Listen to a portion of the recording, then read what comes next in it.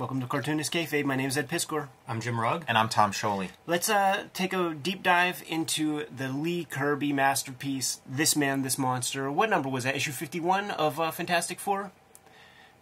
I don't know. I think it is, yes. Okay. But first, Jimmy, what do you have?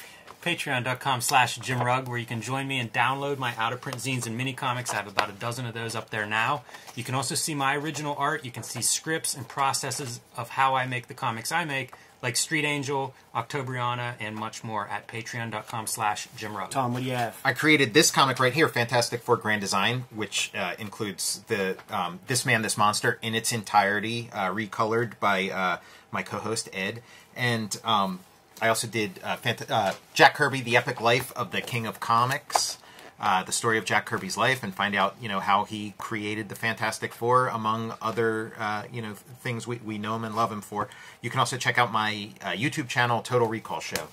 Red Room Comics in the Wild, Murder on the Dark Web for Fun and Profit is the name of the game in Red Room Comics. Every issue completely self-contained, so if you see an issue, scoop it up. You're going to get a full story of varying length. This first issue, 64 pages worth of comics. You can get these at your local comic shop. We're reprinting issue 1, so if you don't see it right now, you're going to see it in September. Different cover. You can order these comics from Fantagraphics at my link tree in the description below this video, or hit up my Patreon, patreon.com/EdPiskor. $3 gets you the archive there, and you'll be able to read these comics before they hit paper. Let's crack it open, fellas. This Man, This Monster, issue 51 of Fantastic Four.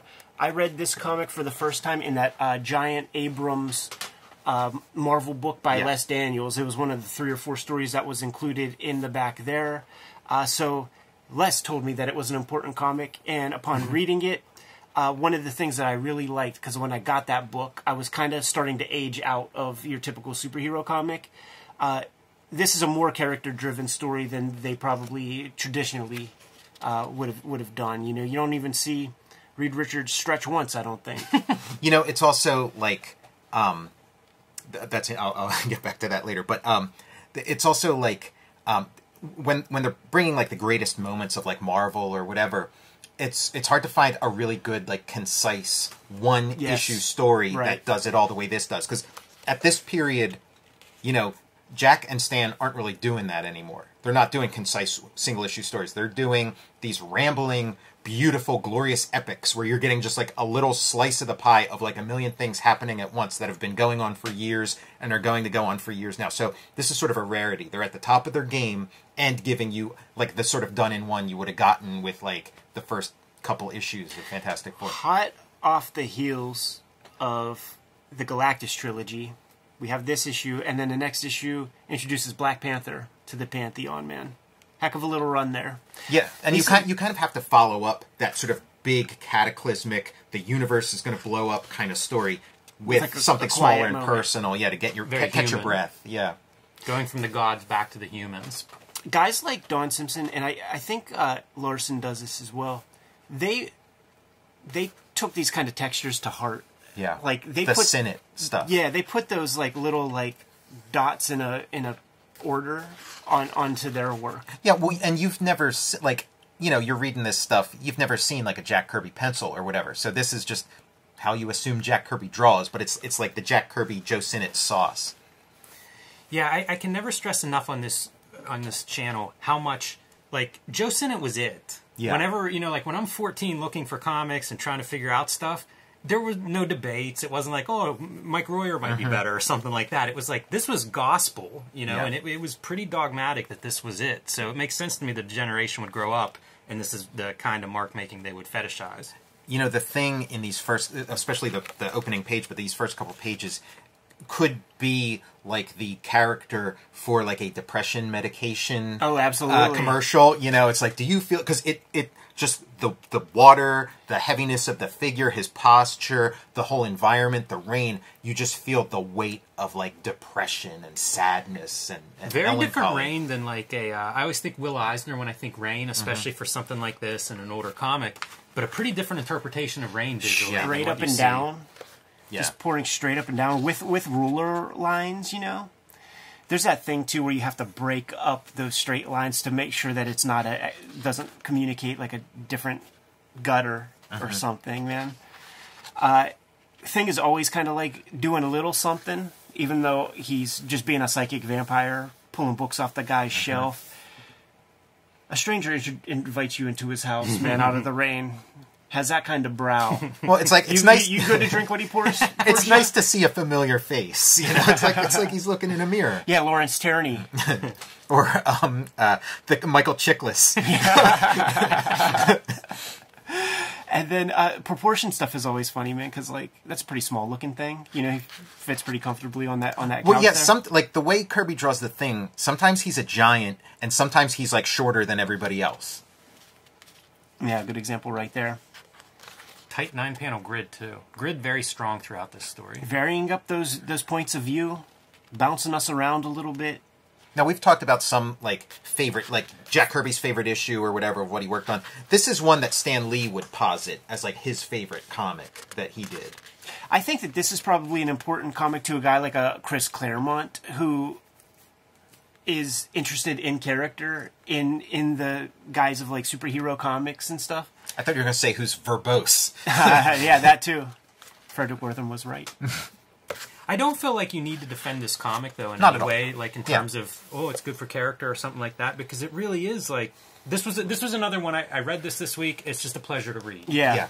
It is. It's like that Marvel formula kind of hits just right, and its completeness helps, too, because sometimes it's hard if you're handing, like, a Marvel comic to somebody and like, oh, well, I don't know what happened before this, and oh, there's no ending. It says to be continued. What am I supposed to do next? Yeah, it's a good episode. It also doesn't slip into, like, sentimentality at all, which is...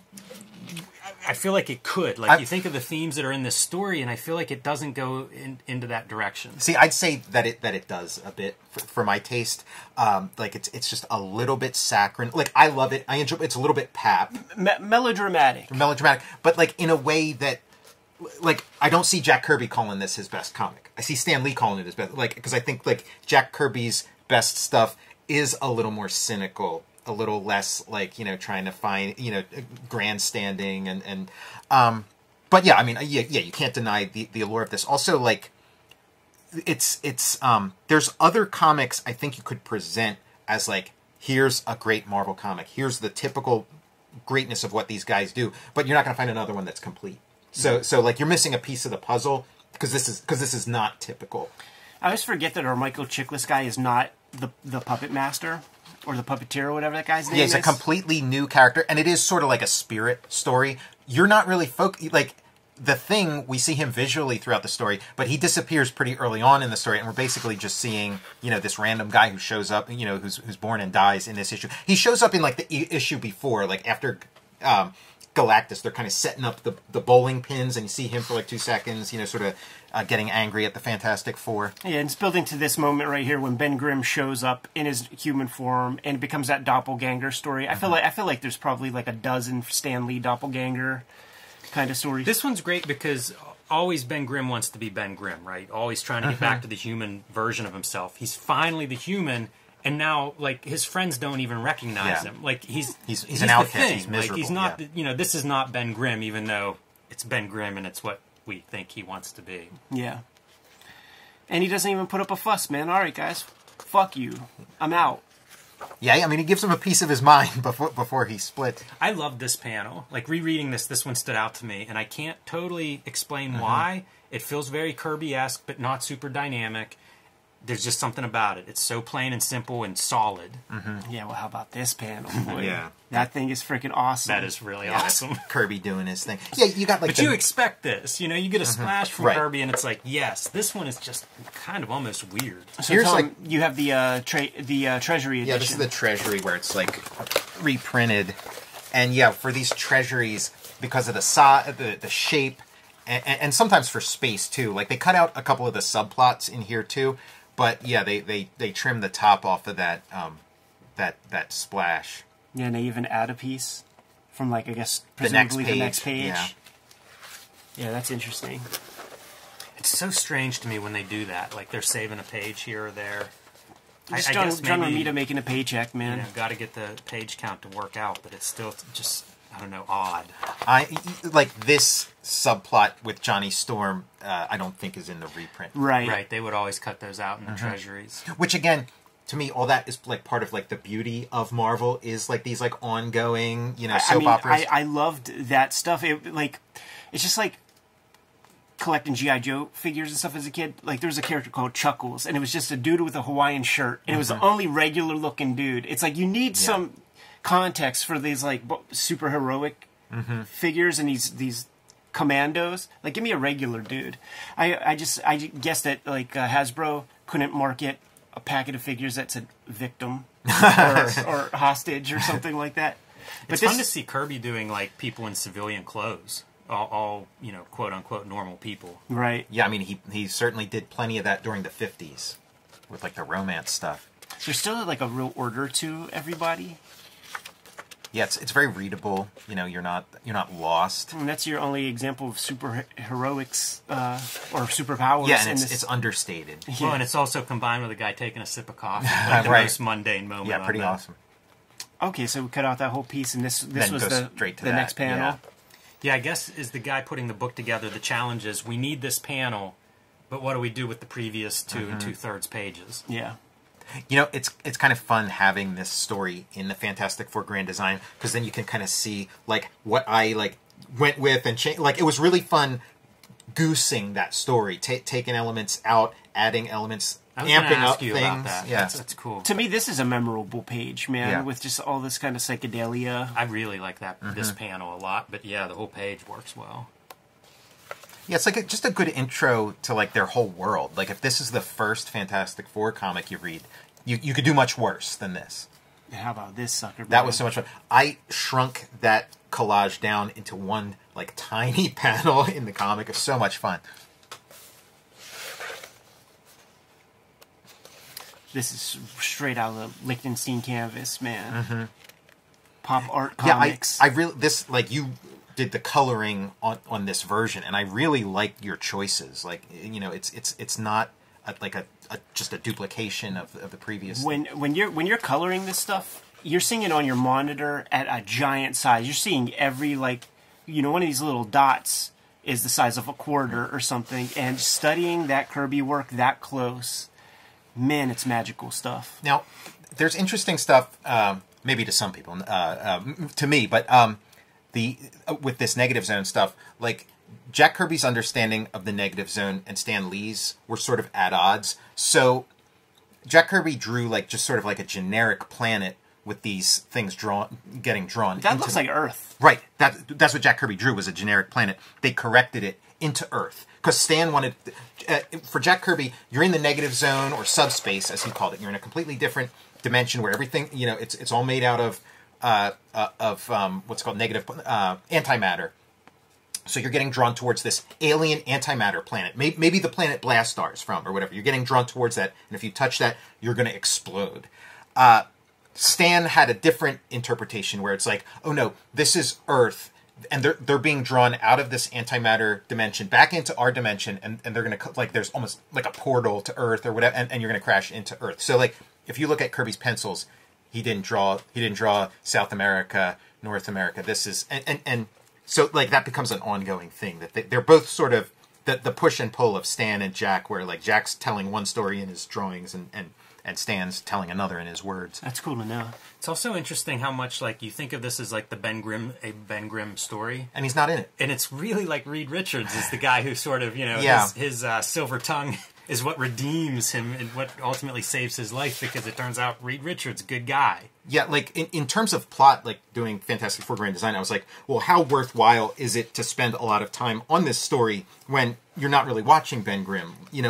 But to me, it's kind of like a little, like, when I made it so that when he does that matter transfer process with Ben Grimm, a little bit of Ben Grimm's nobility and kindness gets transferred over in the process, It's a great moment whenever he does reappear, like the real Ben Grimm, and we've kind of, it'd be cool if it was told in a way like we didn't see the opening scene. Right. And we just saw the imposter Ben Grimm the same way Fantastic Four sees him, where, like, as a reader, if we really thought Ben Grimm died, and then found out, there's this backstory, it was actually this guy that hijacked my body, it'd be a totally different moment. And you get a little bit of what that impact is because of the way, we see the Fantastic Four responding, and they're so happy. It's like beloved family members alive.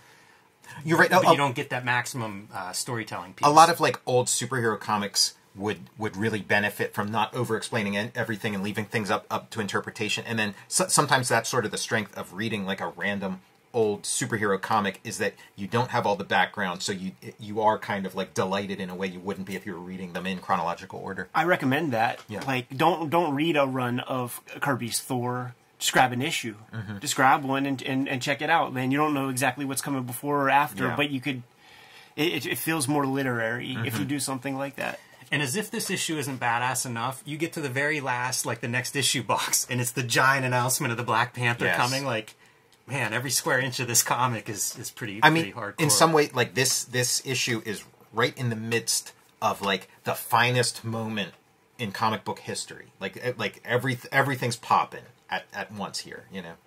I do love Sinnott's inks. Like, you know, it is a different version of Kirby. What you see, it's this era. It's like blockbuster. It's like this is the stuff. This is Coca-Cola. This is what's going to sell a comic. Other things are up to people's taste, but this is like prime time. The Sinnott look. I love this image, by the way. Can't get enough of it. Can't ignore it, man. Get the Mondo print, super giant, man. Do you have one? I don't know. My thought with that, like that cover to issue 2 of Dark Knight Returns, it never felt right that it was Batman to me. Right. You know, he's drawing like the Hulk or something. Thing. I mean, I always thought it would be better for the Thing, man. So to have that chance to do that, like, I feel like I not necessarily righted or wrong, but I made things right, like for my own taste, man. Because that's Thing pose. That's all. It seems so obvious now, but I sure didn't think of it. Yeah, it's a great concept because it's kind of like, how can you show a figure at their largest on a cover? Yeah, and fill in that. Pick a big pick a big character to take advantage of that. Still balled it up, man, because he should be cut off at all sides except the bottom. If I had it to do over again, well, you could do it tomorrow. This, like, when I started doing Fantastic Four Grand Design, one of my thoughts was to like make like a Miller Fantastic Four, you know. And so this is like perfect for. And I was thinking of like Reed Richards at the beginning of Fantastic Four #1, where he's got his like little flare gun that he shoots. Just thinking of him like Bruce Wayne in Batman Year One, sitting in the dark, you know, Father, what am I going to, you know, like, and then picking up that gun, you know, and then he's like, he's like, I will become the #4. You know? One other piece, this cover came out, was announced, and I was showing it off on social media and stuff when I was in Japan. Probably the day before I met this dude Yutaka Minowa, who was the character designer for Ninja Scroll, and he was like, I am such a huge fan of Fantastic Four, and the Thing is my favorite character. And he's like, you know Ninja Scroll, right? And I'm like, the first bad guy is a big rock monster. Yes, yeah. With that, like, with the blade that like just cuts people up. Yeah, exactly. And it's like, it's his version. That's amazing. He anime-fies, manga-fies his version of the Thing. That's awesome. Into that first Devil of Kimon. I like that sequence in Ninja Scroll is terrifying. It is so great. Yeah, man. We could talk about that all day, man. Final notes.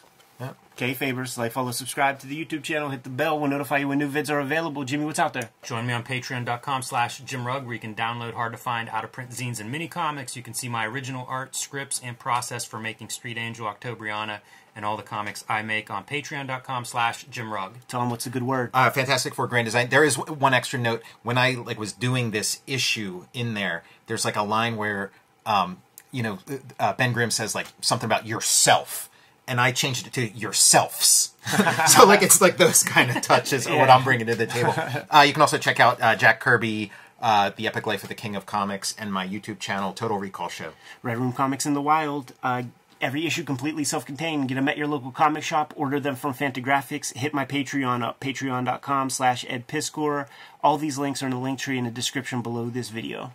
Subscribe to the Cartoonist Kayfabe e-newsletter at the links below this video. You can also find Cartoonist Kayfabe t-shirts and merchandise at the links below this video. Jimmy, given those marching orders, we'll be on our way. Read more comics.